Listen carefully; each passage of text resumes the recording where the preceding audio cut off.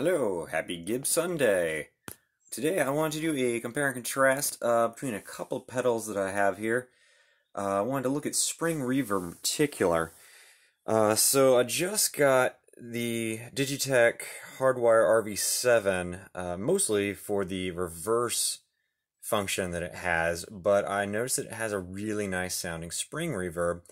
And I wanted to compare that to my old standby that I've loved for quite a while, Robert Keeley's Caverns, which I've been using pretty much since my main amp doesn't have a reverb built into it, although I do have a little secondary amp, a Swart, that does have spring reverb in it. So I wanted to just check and see what Peanut Gallery has to think about the two sounds that we're going to dial in there, and then maybe compare them against a third of the real reverb.